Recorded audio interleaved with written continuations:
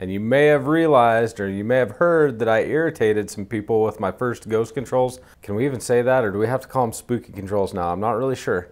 They haven't said I can't say their name, but they did say I need to be very accurate and very methodical about the way I discuss our products. So what we're gonna do is we're gonna take a look at their video and we're gonna correct some errors and clarify where maybe there was a little bit of confusion. So we're gonna do that right now. It's Dan with SWI. Welcome back to our playground.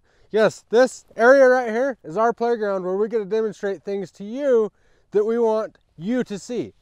This is one of the things that we want you to see. We're gonna demonstrate this gate. We're gonna put an actuator arm on it. We're gonna make this gate automated. We're gonna show you everything not to do.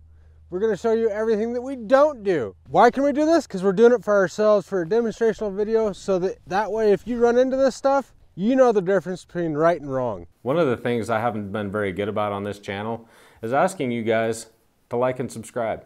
You know what? 99% of our views come from people that are not subscribed to our channel. If you like this comment, one of the best things you can do to help support this channel is subscribe, give us a thumbs up, write a comment down below, tell us what we're doing right and what we're doing wrong.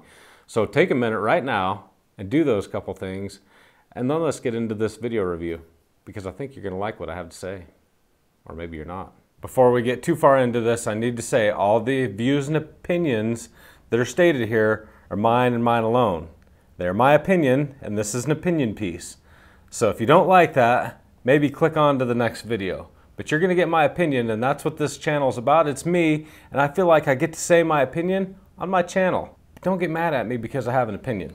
And to be very clear, Dan is playing the role of a homeowner who's installing a product that he got from a box store, not saying that this is how Spooky Controls recommends installing their operators. That special code is UL325, and we follow it. But today, we're not gonna follow that code. To get started, we're gonna drive these 2 wood posts in with our Evo. So if you're gonna put an operator on a gate, everything tells you, everything must be level. Your gate needs to be level, your operator needs to be level. In this case, this gate's not level. Down a little bit. There it goes. In all fairness, we do need to make sure that our gate does swing freely before we start messing with our operator and put our operator on it. Because that's not any credit to anything. You do need to have a proper functioning gate for an operator to work properly. So now we got our gate up, we got more pieces up here on the ground. It's a nightmare. We'll talk more about the level and the hinges here in just a little bit, because I did touch on that. But your gate does need to be level. It does need to swing freely, and we'll talk about the hinges here in a minute, because there was some discussion on that in a letter that I got from Spooky Controls. But for now, we'll just go ahead and keep playing. So we're gonna do it, and we're gonna do it together. This is our main motherboard right here, and I'm used to ones that are twice the size of that. So first things first, let's figure out how we get this thing on there. So how does this thingy attach? Those thingies to those thingies? And just, yeah, put your bolt in there, and then we'll move this thing around. What does that do? This is really driving me crazy. What I would really like is if they would have given me another post and I could have put my control board on a whole different post. Spooky Controls does not provide the post at all. That is the responsibility of the homeowner.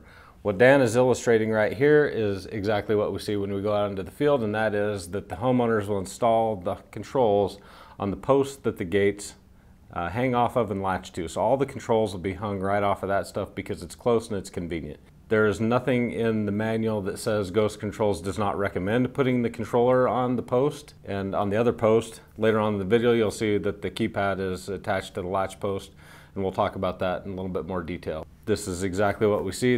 Homeowners are going to install these gates, the gate operators and the controls on the post that exists right there. That is not the responsibility of Ghost Controls to provide. That is your responsibility. If you want it on a separate post, we suggest that you get another post and you put it on a separate post. That is not Spooky Controls' responsibility. Really wish they would have given us a whole nother post. That would have been really nice. All right, let's wire this bad boy up. No fuse. Yes, there is a fuse. It's stuck in the receiving side. Well, the thingy doesn't fit, and I don't have other thingies.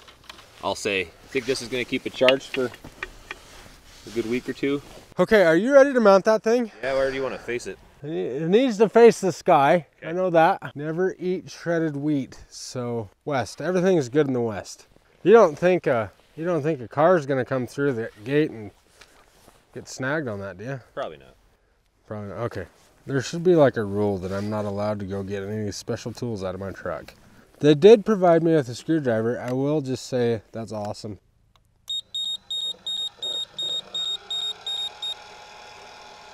It gives you a nice little tune to like make you feel so good about yourself that you just got a brand new gate operator. That feeling's usually short-lived, by the way. Okay, I don't know which one is open and which one is closed. It does not specify. I have a 1G and a 2G. Let's see. That's for two separate gates, I think. You can operate two individual operators with one with each button. Device. I don't know how it would make it through the cold temperatures. Maybe it will, maybe it won't. I couldn't tell you. So we need 2 C batteries. They're killing my budget. They didn't even give me batteries. This gate's costing me a ton of money. So my customer that I'm doing this for, they want this keypad as close to the gate as possible. So that's what they're gonna get. Right here. Man, our thing is really coming together. My keypad works. We'll talk more about the keypads here in a little bit. Wired vehicle sensor. Never seen one like it. Because we're used to a safety loop. What a safety loop is it's a loop in the ground with a magnetic field detecting vehicles. There needs to be one on one side, but normally they get installed with 2 loops. It senses your vehicle and tells your gate when the car is there, and it reads if anything is there. If there's a vehicle over the loop, that gate's not going to close until that vehicle moves. What they say this thing does as well, but I've never seen one. It's not, normally it's a loop in the ground. I have a vehicle detection probe down there, okay? Is this thing UL 325 compliant? What's that? Yeah, exactly. What's that? I want to be very clear here. These gate operators do meet UL 325, barely. And when I say barely, that means that they've got the inherent trap-in sensor, which I talk about here in a little bit, and then they have another sensor inside the operator itself, that force limiting sensor. So those 2 devices make it UL 325 compliant. Now I think it's them and maybe one other manufacturer that are using this particular feature. UL says that they have to have an external sensor, and because the operator is external, they're considering that one of their external sensors. So yes, they're meeting the bare requirement for UL 325. However, we do not feel that that's adequate, nor does the industry as a whole, because nobody else, with the exception of maybe 1 or 2 other manufacturers, are using this method to stop and control a gate to keep it from crushing or damaging properties. Just to make that clarification, Spooky Controls here is 100% UL 325 compliant because they fought very hard to make sure that their sensor was approved, but nobody else is using that same method. We wonder why. You can't just come and throw numbers at me expecting to make that a code. That's not a code. The customer is going to rotate it as they need. Yeah, you can rotate it so you can follow the sun all day long. That's why they give you a pipe. This is just awesome. We're just being silly there, by the way. Just being silly. Stop. Close. Stop. But we're going to talk about why this operator is not at all what the professional grade operators will be. What sets this consumer grade operator apart from a commercial pro grade setup. Because it's consumer grade and they anticipate that people are going to be installing these that don't know a lot about operators, don't know a lot about the systems and how things work, they really do try and dumb this down as much as they possibly can. And in order to do that, one of the biggest things that they do is they make this operator so that it will operate without having all the proper safety devices. I am saying proper in my opinion, the proper safety devices. This, as we mentioned before, this gate operator is 100% UL 325 compliant. That does not mean that I feel this is a safe installation, and there are devices that are necessary for a safe installation, which this operator does not require to be installed. And as we will talk in a little bit, some of these items are not even mentioned or available through this manufacturer. What does that mean to you as a consumer or the end user? That means that it's opening you up to liability should this thing hurt someone or something. That's 100% accurate. If we touch that operator and we're the last ones to touch it and it damages someone or something, then we accept any responsibility, as well as you as the homeowner accept responsibility for the damage that that does to somebody else's property. So that's going to be a claim on your homeowner's policy. If somebody's coming to visit you and that gate closes on them and does damage to their vehicle, that is 100% on you. Not their vehicle, it's not their fault, that's on you. So just realize there's some big blind spots to this thing, and if it damages somebody's property, that's going to cost you. Decided to follow UL 325 strictly and make sure that the operators that we're touching are compliant. So if you bring us out to your property, one of the first things we're going to do is look at that thing to see if it meets all the safety standards, and if it doesn't, we're not going to touch it unless you're willing to bring that operator up to say the UL 325 safety standards. So you can see that the box is very simple. We have a video up on our YouTube channel where we show our solar setup compared to this. So we can kind of compare these. And this is very typical of what we see when we show up on a site and somebody says, well, I have a gate operator, it's not working. We see that we have just the minimalist solar panel set up. So this is a 10-watt solar panel, may or may not be adequate depending on how many cycles you are using your gate for a day. But these consumer grade operators are not going to talk anything about that. Okay, to be very clear, they do talk about this, but it's buried in the details. And they're assuming that when a consumer's walking through the store, they're going to see the operator, they're going to see the solar panel, and they're going to assume, make the huge assumption that if that solar panel is being sold by that manufacturer and it's right next to the operator, that if they get those two items, that they'll be good to go. And that is not at all the case. Now, if you get into the details and once you buy the operator and you start digging through your manual, the manual talks a little bit more about what kind of zone you're in and how many days of sun that you can expect and how many cycles a day and what kind of hardware you put on it, which becomes very important because some of the hardware, if you start really digging into spooky controls, some of the hardware is not even recommended, or it says you cannot install on a solar operator. Those are the things you have to worry about. They do talk about what kind of solar power you will need to operate their controller. The other thing we find interesting is that the solar panels that the farm stores and the big box retailers are carrying are the cheaper ones. Now they make another solar panel, but most of the places don't sell that because it's more expensive. And we're going to get a little bit more into the cost side of things and how they were upset with me about the cost, which I thought was pretty funny, here in a little bit. Put the solar panel on it, put a couple batteries on it, and you're good to go. Other things that people don't realize when they get into these systems is they go into the farm store or wherever you're looking at these and they say, oh, you know, you look at this arm and you think that that's all there is to it. You don't realize that there's the arm, and then you have to buy the controller, and then you have to buy the battery box, and you have to buy the solar panel separate, and if you want to lock on that end of the gate, that's separate, and remotes are separate. And what we have down here is a probe, and that's separate. And so they look at the cost of this particular piece and think, oh, my fence company is ripping me off because I can go down and get this stuff and it's super cheap, and at $500 and I'll have an operator. There's a lot more to the system than that, and that's not what you're seeing. By the time we get all this stuff included, you know, we've got $1,500 wrapped up in just this. Here's where we get to talk about cost. I thought it was really interesting that when they sent me the cease and desist letter, that they were all wound up about the fact that the stuff that I have shown in the video did not cost $1,500. I apologize, I was shooting the video. I don't have script for anything. I was approximating cost that did not cost $1,500. They were very clear in the fact that it cost $900 and, hang on, I'm gonna be very accurate. It cost $940.57 according to them. I don't know, I could pull out the receipt. Maybe I should do that too. For all the hardware that we have shown here in this video, we spent $865.75, so even they were a little bit off. What I find interesting about this is that I represented that their product was more expensive, thereby insinuating that maybe it was a little bit higher quality than they did. What I think that they were irritated with me for is the fact that I was telling people, the consumers, that the product was more expensive than it really was, and that kind of goes to their mindset, and that they really want their product to seem cheap and affordable because they want everybody to put one of these on their gate. So they were irritated with me that I represented that it cost more than it actually did, but it's 100% true. So you have to buy the actuator arm, you have to buy every single individual remote, you have to buy the battery box, you have to buy the solar panel, you have to buy the keypad, you have to buy each individual probe, you have to buy photo eyes if you're able to operate those. So each individual piece adds up cost, and then you have the cost of the gate panel and you get the cost of the post and everything.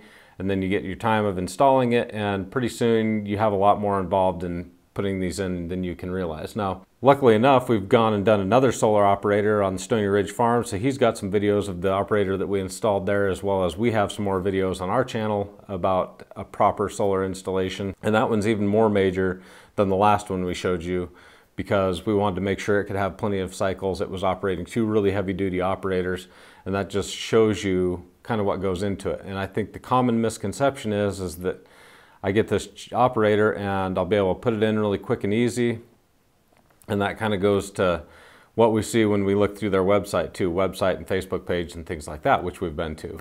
Basically, they want to keep it super simple because they know that this is going to be an end user installing these things themselves, not professional installation. They want to keep the product as low cost as they possibly can in the consumer's mind so that more and more people put these on. And we think that's a problem. I personally, in my opinion, think that's a problem. We don't have a way with these particular systems to really terminate everything nicely like you saw in our other operator setup. We can't run conduits into this. Whoop, hang on, pause. Yes, you can run conduits in these. However, they give you 1/2-inch knockouts. So if you need to run some 3/4 inch conduit, guess what? There's no room. If you need to run a bunch of 1/2-inch conduits, guess what? No room. They give you so little room that there's really no good room to run any kind of conduit over 1/2 inch. And I think they give you maybe 2 or 3 conduit holes in there for those.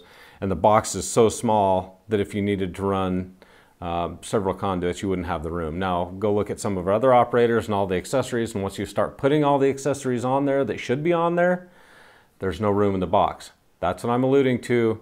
Yes, they do give you like 2 or 3 1/2-inch conduit knockouts for what that's worth. What you're going to see when you see a consumer grade operator, you know, this looks pretty sloppy, but this is exactly what we're going to see. We're going to see wires that are stapled all over the place. It's just get it up. Okay, pause. Oh, this is, boy, it's getting good now. Yes, that's exactly what we see, because they don't give you adequate knockouts. They don't give you, and really, their intent is not to have people use conduit. They don't plan on people using conduit, and this is clearly what you see when you go to their website, because what do we see on their website? We see the boxes installed on the posts. We see wires just run straight into the operator just like this. There's nothing ever running conduit. I think we looked through their entire website and only found 1 gate that had conduit, and that was probably because an electrician brought power into the operator, and so he was required to run conduit into the box. That was probably the only reason on that one singular photo that we could find on their website that there was conduit in the picture. They really don't plan on anybody ever using conduit. That's my opinion. My opinion is they don't plan on anybody using conduit. The post is here. We're going to see all this stuff just plastered on the post right here because that's the post we have. Maybe if we're lucky, it's right over here. But because this is a minimalist system, we have very few wires coming into this. So we've got our solar panel right here, and here we've got hardwired inputs. This is going to be our operator wires right here, and we do have a probe that is going down this way. You can use probes, or you can use something called a loop detector, and people all think that those loop detectors are in the roadway and they're pressure sensitive or they're doing something else. They're nothing more than a magnetic field that's sensing whether or not metal is introduced into that field. So that's a common misconception about loops. This is a probe, and it's sensing the vehicles that are driving by. So there's 2 things that we're worried about when we're installing an operator is can it damage property and can it hurt a person? Now, if we look up the manual right here, it tells us right here that we have 2 different types of entrapment protection, that we need to be careful about entrapment protection. This is all the space in this entire manual that we get that talks about this. There might be a couple other places in the manual where they talk about entrapment protection and they talk about safety. What I was talking about is this is the only place in the manual where it talks specifically about entrapment protection and the type of force limiting devices that are installed on the operator. They don't talk about recommending any photo eyes for additional protection. I could not find anywhere in the manual, in the entire manual, where they talk about vehicle detection loops. They talk about probes, and probes are great. The way this probe is wired in there, all it can do is open the gate. It can't, so if we installed one of these probes on the outside of the gate, it would open the gate. And that would be a problem because it would allow people to get into the property that shouldn't be in the property. So there are different types of loops that are installed on these operators. There is a free exit loop, which means that once somebody's in the property and they've been allowed access into the property, it will open the gate and allow them to freely exit. Then there's something that we put at the just past the end of the gate, and that is called an obstruction loop. Then we have something put underneath the gate that's called a safety loop, and that safety loop is only active when the gate's not in motion. Once the gate is in motion, that safety loop drops out and allows the gate to close. We talk more about that in the Stony Ridge video. Then on the outside of the gate, we have another obstruction loop. All these loops work for different functions. The only two that are the same are the inside and the outside of the obstruction loop, and those prevent the gate from closing on a vehicle. In conjunction with that, usually we have edges or we have eyes that can also help prevent the gate from closing on a person or a vehicle. This gate has none of that stuff. It has a free exit probe. Once you get into the swing path of the gate really has no idea that anybody's there. And this is how I can't say that I have ever seen one of these gates installed with any loops or with any eyes for that matter. And we'll get into that here in just a second. Like I mentioned, there's a problem with the eye setup. But they do talk about safety. They do the bare minimum to cover the requirements and let you know that these things can hurt people and that it does have inherent entrapment sensors, but it doesn't talk about the risk that you run if you don't install the proper vehicle detection. So the risk that it can run of damaging property.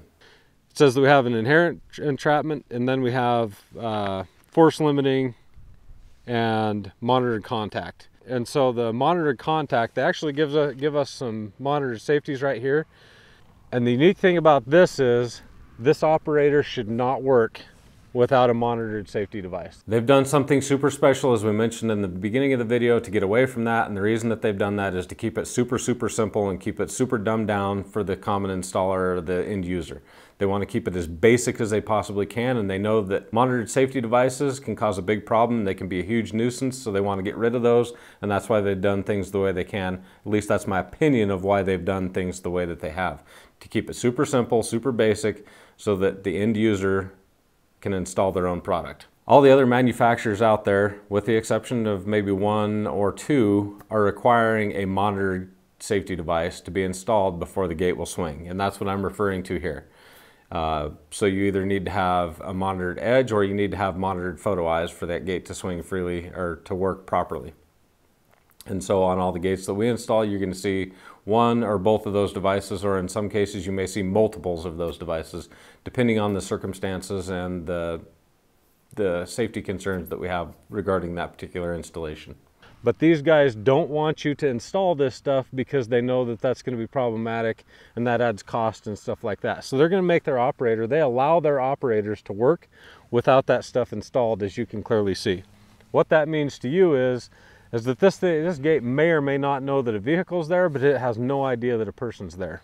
That is true. It has no idea that a person's there until it hits them. Once it hits them, then it can use one of the force limiting devices or the inherent entrapment sensor to determine that a person's there, and it doesn't still know a person's there. It just knows that the motor's working harder than it should, and so it stops and says, what the heck's going on here? And no gate operator knows that it's technically a person. There are contact and non-contact. So a safety edge must come in contact with something before it can reverse path, and a photo eye is going to be like on your garage door. It'll break the beam, and once that beam's broken, it makes the operator stop and it reverse course, sensing that something's there and there may be an issue. So the gate to swing freely, and if the gate's trying to swing and it trips out that force setting, it'll automatically reverse the gate. So if it won't close all the way or something like that, we can increase the force setting, making it provide more pressure to close the gate. If we back that off a little bit, it'll take less pressure before it trips out and says, hey, something's in the way. So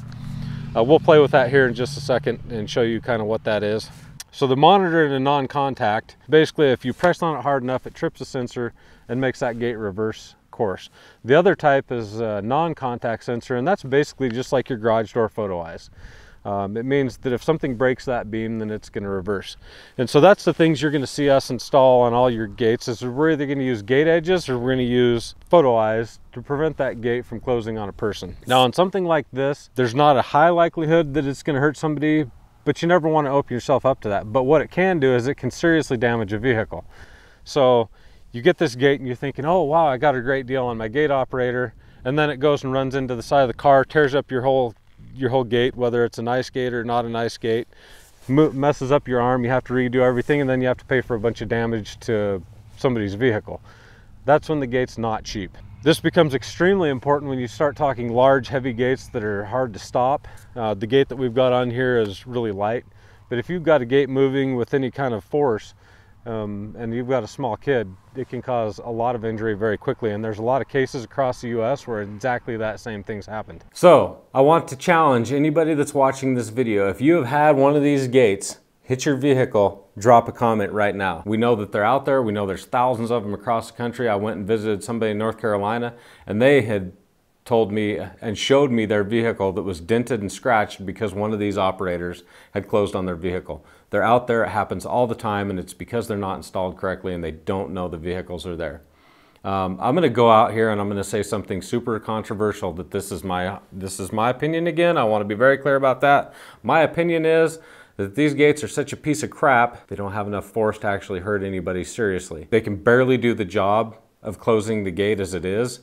So the chances that it's really going to crush somebody, it would have to be like a really close pinch point somewhere up there right by the operator. And so that anything's always possible. These gates are so weak and so underpowered and so poorly constructed that the chances that they're actually going to be able to physically crush somebody, especially at the other end of the gate, are pretty minimal, luckily. But the true cost comes when it damages a vehicle, and it takes nothing to run that gate into a vehicle and cost you a new gate and a new arm. That is 100% accurate. I've heard stories of this all across the country. So like I say, I challenge you, if you've had one of these gates hit your vehicle, drop a comment down below and tell us your experience with these. So I want to talk about that because that's super important. But this is basically exactly what we see when people call us to their project and say, I need you to work on a gate. And that's exactly what they expect us that we're going to install. And they don't understand the difference between this and the other operator that we showed you. If you want to see the big difference between this and the other operator, we're going to drop a link right here somewhere. I don't know. Hold on a second, Mark, I got you. Let me put a link below. Let me put in a few arrows for you. All right, there you go, my man. They're going to put a link to the video from the Stony Ridge Farmer, and we'll show you what a real high-class operator looks like. Now, not saying you need something quite that fancy, but there's a huge difference between this and that product there. So really, people ask us how much a gate operator costs, and it really depends on what you want the gate operator to do, how fancy you want it. The sky's the limit. We install gate operators from, let's say, $7,000 all the way up to $100,000+. So it really depends on how fancy you want to get when you talk about a gate operator. What you want it to do, how well you want it to function, how important is reliability, you know, redundancy, backup systems, things like that can add extra costs. So let's talk about the install. We're pretending that this is the outside of the gate on the unsecure side of the property, and we have our keypad mounted right here. Because you want to know why we put the keypad right here? Because there's a post right here, and that's convenient. A lot of times we'd see that actually on that side because that's the driver's side, and we wouldn't want to go set another post back here. But that's another thing that doesn't meet UL 325. This keypad and anything that you use to operate the gate needs to be placed a minimum of 6 feet away from any part of the gate operator. Ghost Controls actually in their manual does spell out the right requirement, and that is the keypad needs to be more than 6 feet away from any operating portion of the gate. That is not correct. Ghost Controls does not recommend that. However, we found it really funny that when we went to their website, we could see some pictures where the keypad was actually installed right on the gate post, just like we were discussing. So if they're super serious about not installing gates improperly, maybe they want to step up their game on their website and take down the photos of the installations that don't meet UL 325. Just a tip. People usually find it disingenuous if you talk about how much you care about safety when you don't actually make sure that the installations you're featuring on your website are safe. Because they wouldn't want somebody reaching through the operator and trying to operate the keypad. So they're worried that somebody could come over here and try and operate a keypad or a doorbell button or something like that and get hung up in the gate and get hurt. And so that's why we want to maintain 6 feet away from the gate, which is basically a tall person's not going to be able to do both, either get into the gate and touch the keypad. So the keypad actually needs to be out here somewhere at a bare minimum. Another thing we see a lot of is we don't see anything to stop this gate. So as it sets right now, this gate has no idea if there is a vehicle or a person anywhere in this swing path. We've got a probe out there that will open the gate, and that's what a lot of people do because they're like, well, I want to be able to drive up my driveway and have the gate open, but they don't think about what's going to make that gate stop if it starts closing. And so they forget that they need a probe or something out here. They need a probe on that side, so that if somebody pull up to the gate and then they'll get sidetracked or something, and that gate will start closing and run into the side of their vehicle, and that's when you get damage. So on any gate that we're installing, we're going to put either a loop or a probe on the outside of the gate. Typically we use loops. We're going to put one on that side of the gate that's called a shadow loop, and that goes underneath the gate in the swing path of the gate. And what that does is it works right up until the gate starts moving, and then it drops out, because if it didn't and that gate swung over, since it's made of metal typically, that gate swung over, it would just automatically trip it and make it want to go back the other direction. Outside the swing path of the gate, we have another loop, and then further on down the driveway we'll have another loop. So that's 4 loops that we're going to put in there that most homeowners or end users that install their own operators are not using. Nowhere in the manual did I see anything that talked about loops or their installation or how to install them. How to wire loop detectors into their system. Nowhere in their manual was there any discussion whatsoever of any kind of vehicle detection loops. They did talk about probes, but probes are not the same thing, and probes don't serve the same purpose. Probes are really great for free exit, and that's basically what the probes on their website are being sold for, is they're being sold as free exit devices. They are not selling any probes for obstruction that I could see.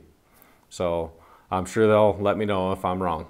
The other thing, I don't know where we covered it, but we talked about the eyes. I found it very interesting that the eyes that you go, yeah, sure, they sell the eyes on their website, but if you look on their eyes, it says right, and you go down and you follow all the information on the eyes, it says not for solar installations. So if you're installing a solar operator, one of their solar operator systems, you can't use the eyes. And it specifically says that right on their website. I've got screenshots of it that says the eyes are not for solar operations. So if you want to have eyes on your gate for entrapment protection, it's not even an option for solar.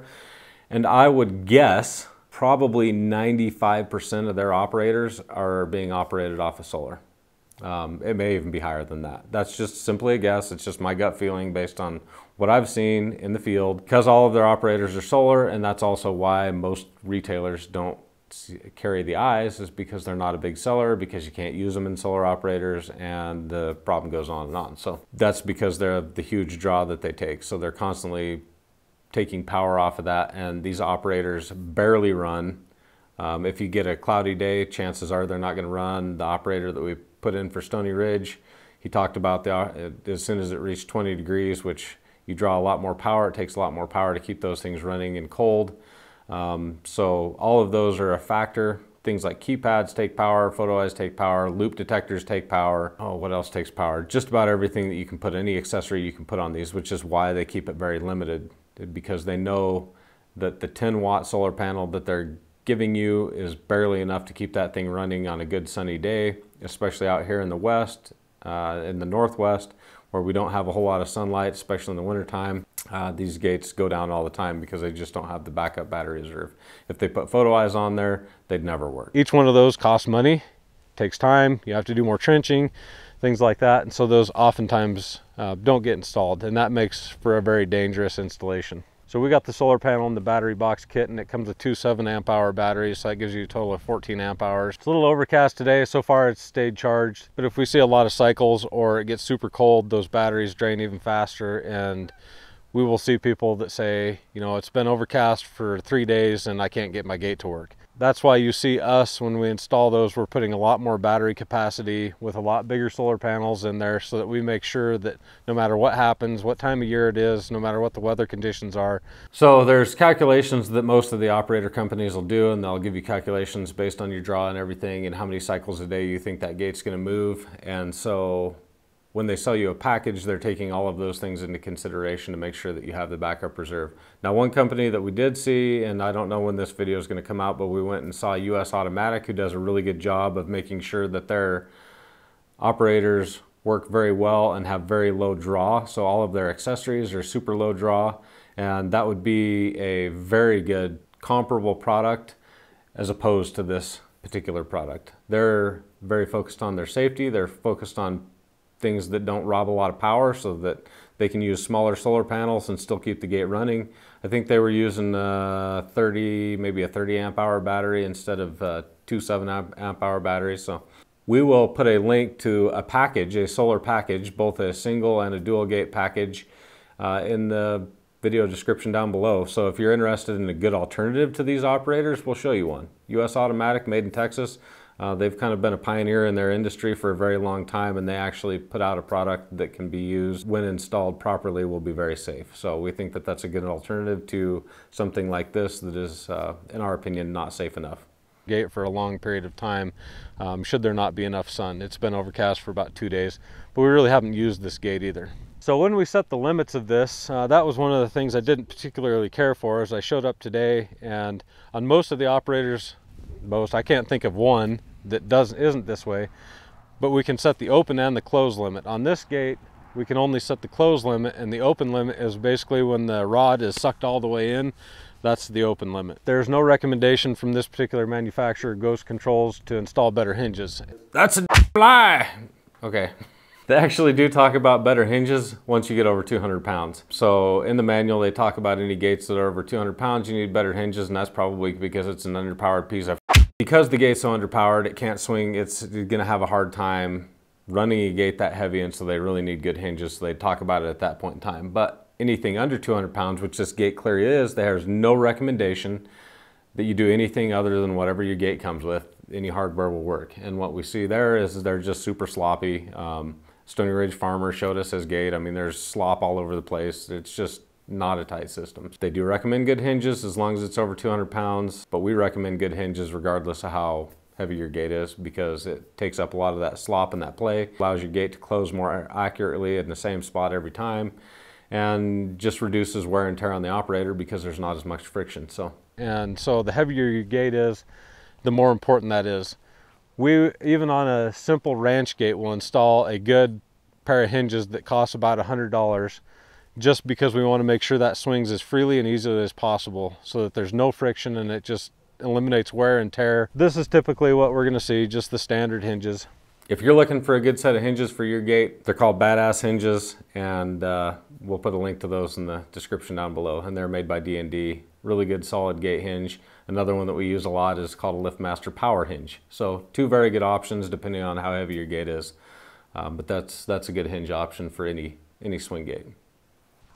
They do put a buzzer, which is another warning device that's required. You got to have lights or buzzers or something like that. So they do have a nice buzzer here. They do give you some remotes. Now, one of the nice things about most of the systems we install will oftentimes work with your vehicle remote. So if you've got the vehicle remotes inside built into your vehicle, you can program one of those to your gate operator with what we install. If you don't, we can give you remotes that'll work for your garage doors, like a 3-button remote that'll work with your garage doors and work with your gate. So that's a little bit of a plus instead of having to carry on the whole separate remote. Other things we can do that these guys aren't going to be able to do is make it so that you can open your gate and control your gate with an app. We're going to label this one false. I misspoke right there. They do have an app. If you want to buy one of these operators, luck be with you. They do have an app. You can operate this thing remotely and crash it into all the vehicles you want remotely. Have a good time with that, because they do offer that feature. So if you just want to sit up in your house and randomly open and close your gate on vehicles, that's 100% something you can do. So lucky you. Timer on this, which it does have a built-in timer. It isn't going to give you a 7-day timer or anything like that. So if you wanted it to be open from 8 to 5, you're not going to have any of that functionality with this. Another way that they keep the cost down is the only thing they offer is going to be a wireless keypad. We're not a big fan of wireless keypads. In the right application, they can work great, but usually we provide wired keypads, and that just gives 100% reliability as opposed to having any kind of signal interference that can cause reliability issues. Wireless keypads can at times be problematic, so that's just our experience. That's my opinion. I prefer a wired keypad in any case where I can actually get one, but it does require more trenching, more conduit, more work, and That's why they don't offer one. Not saying that you can't even wire a keypad. I'm sure that we could get a keypad wired in there. It's just not something that you're going to be able to buy through them. About this is made so that you can install it as quickly and easily as possible and hopefully have it work most of the time. Do you want to know why we install the loops and stuff like that? I think you do. I think you want to see why we do that. So what we see when people see a gate closing, we know that the best course of action is to just pause. Just put on the brakes, just stop, let the gate hit your vehicle very gently, and pause until it finally reverses course. However, what happens in the real world is people try and race the gate. They see the gate closing, they panic, and they gun it. That's what happens every time. It's just normal human reaction, and that's why what you're about to see is exactly what happens. And this is where the real damage comes in, is because people end up trying to race the gate. They don't just brake and pause, and that creates that little wedge action, and like what you're gonna see is the gate hangs up on the bumper, and this is a real world scenario of what could happen. So I don't care what you say, that's my opinion. This is what we see in the field. This has happened in any cases. So if you've seen this happen, drop us a comment and let us know, because I think what you're going to see is this comment section fill up with people that have had this very experience.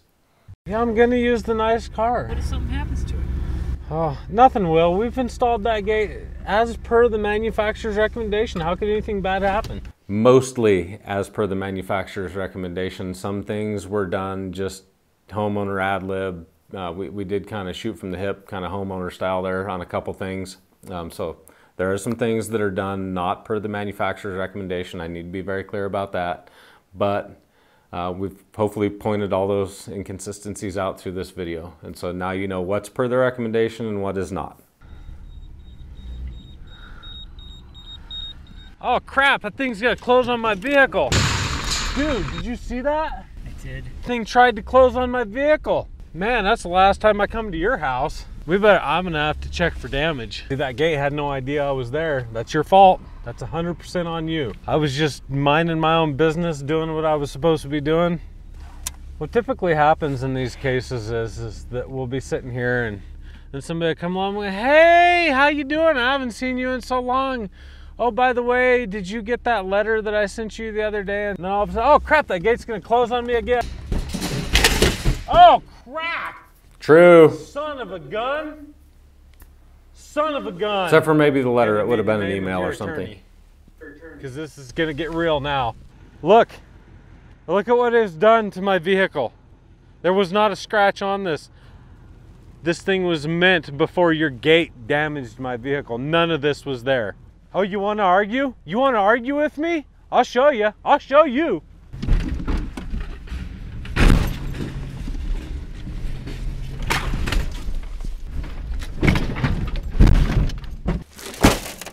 Don't argue with me. It's your gate's fault. You know what? That gate's never going to hurt anybody ever again because I took care of it for you. Yeah, that's right. Now let's talk about all the damage you did to my pretty car. That's all I have to say about that, and you have a good dang day.